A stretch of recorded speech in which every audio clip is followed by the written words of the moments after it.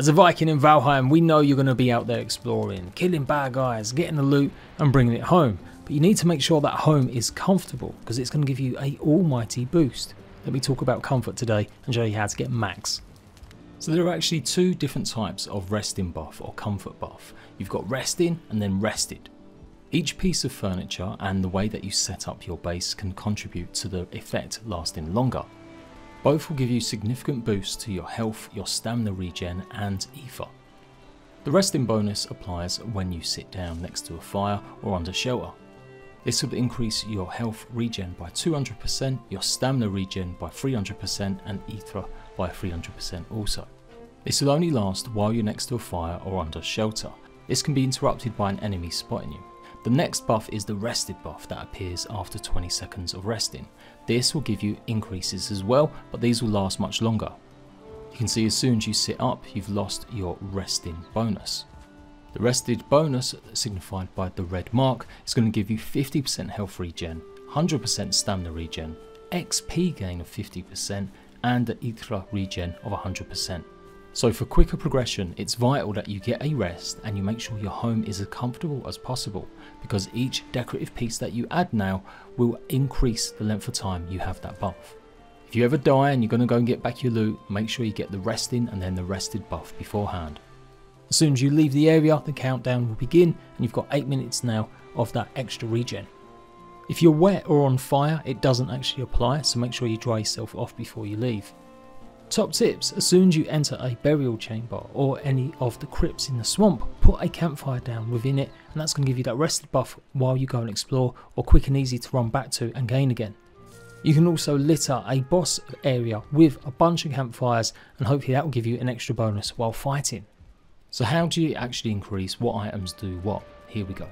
So putting a roof, basically being in shelter, is going to increase the level to level 3. So each comfort level that you gain adds an extra minute to the length of time it lasts. You need to be within around 10 meters of the campfire or the cozy items. Your best bet is to build a base no bigger than maybe 4 or 5 wide, so having a quite narrow log cabin is good, or at the very least having a room or section that has all the pieces close to each other. Or just be prepared to run around a little bit around your massive Viking hall if that's something you've built. There are limitations on how you can increase and boost it. Putting decorations like rugs, chairs and more will all increase the length of time that you get, but it doesn't stack. Certain items are classed as the same category. So it doesn't matter how many of these rugs you put down, you're not going to increase it to beyond 4. So apart from just cosmetics, if you're really trying to be functional, you only need 1 rug down in your base. All under the same category is tables, so you just need to have 1 table down and that will also increase your level. A regular table and a black marble table will only increase it by 1, but the round table and the big massive long heavy table, that increases the comfort by 2, but again all 4 of these items do not stack, so you can only have 1 of them. We're now up to comfort level 6 and that means 13 minutes. Banners and curtains also increase your comfort level, but again you can only have 1 of these, you don't need to plaster your base with different ones. They'll increase it by 1. Bonfires, campfire, the hanging brazier, the standing brazier and the hearth all contribute. The hearth is the best one though, as it gives 2 with the rest only giving 1. Particularly good for outside buildings. Maybe you've got an armory, maybe you've just got a whole village, but you want to make sure you've got comfort levels as much as possible in all of them. You don't need to build chimneys and have campfires in them all, you can go ahead and just place a brazier.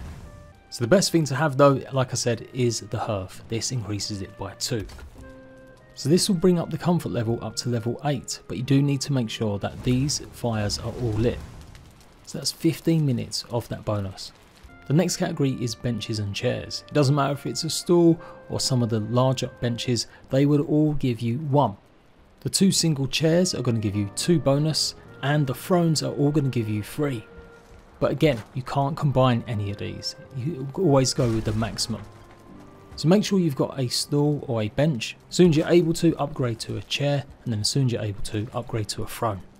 So with a throne placed, your comfort level is going to be 11 and that's 18 minutes. There are 2 beds. The original bed will give you just 1, but the dragon bed will give you 2. So now we're up to level 13 and 20 minutes. The hot tub will give you a comfort level of 2, but again it does need to be heated at all times. And adding a armor stand will bring it up to level 16 and that's 23 minutes. Now this is usually the max, apart from a couple of occasions where there are seasonal events.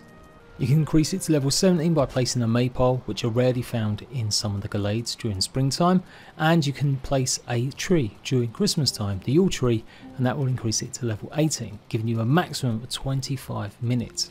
So don't dismiss seasonal event items, they can actually really help you in the game.